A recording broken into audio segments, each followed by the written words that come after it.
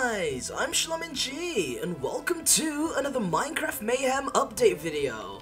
Oh yeah, it's May, which means it's Mayhem's birthday again? Man, this event's getting old. Well, because it's May, I'm kinda like really busy right now because of studies and whatnot, so we're not gonna change that much. So if I pull out all the changes that we have for this Mayhem, we've got... oh, there's a lot.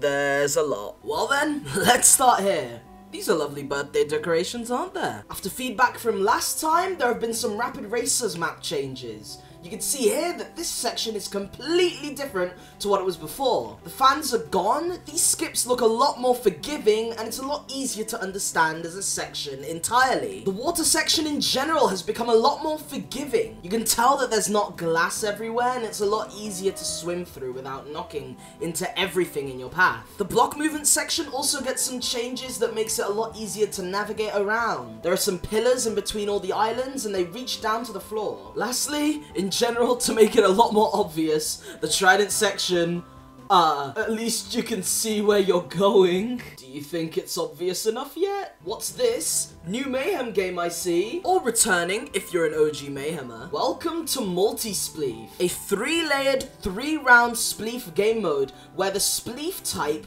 changes every 20 seconds. This game is very fast-paced and is designed to be very chaotic. To balance out higher layers, the lower you get, the smaller the arena will be. And so that means that by the end of the game, we should only have the bottom layer. It starts out massive, so don't worry. The different spleef types that the game can choose from is Ice Spleef, Regular Spleef, which is spleef with snowballs, bow spleef, spleg, and TNT run. Each type is deliberately very simple to understand. It just adds to the chaos of the game that they change every 20 seconds. Points are given based off of kills, survival, placement bonuses, and winning rounds. I'm excited to see this in the event. Good luck!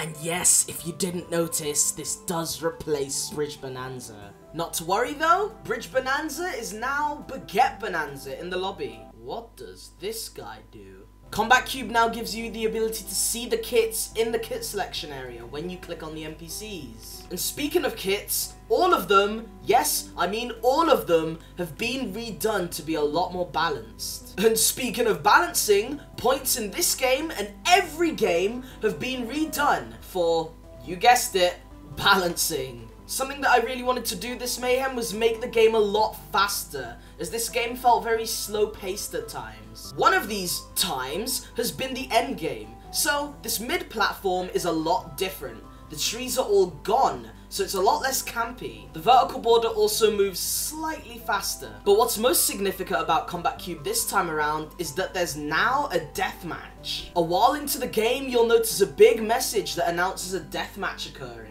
The deathmatch brings a border that forces everyone in very quickly, so remember to stay on your toes. I've already said that all points have been redone, but this is significant enough for me to say that all bingo points are now based on placement. Elytra Race sees the new map, the Flying Depths. This map is a lot more open. This map allows you to fly down at a less exaggerated gradient, as the last map was very downwards based and included a lot of very steep falls. You'll enjoy the view. I know you will. Something to mention about this map in particular is that you get speed boosts. You get a regular speed boost that regenerates, and you get a separate speed boost that's only given to you when you die or when you finish a lap. This is to make dying a lot less punishing, as obviously it would kill all of your momentum. Good luck! In Guardians of the Chamber, you'll notice some kit and map changes, such as overall, the tridents being nerfed, healing being based off of natural regeneration, not eating anymore, and the sniper's crossbow only having 7 arrows instead of 25. Information about the kits will be in the Game Informations channel, and obviously in the kit GUI in the event. You'll notice that high ground has been nerfed a lot, and there are some new ways to get up, such as the water elevators at people's spawns. The lava pit also has a lot more platforms, which means it's a lot more forgiving.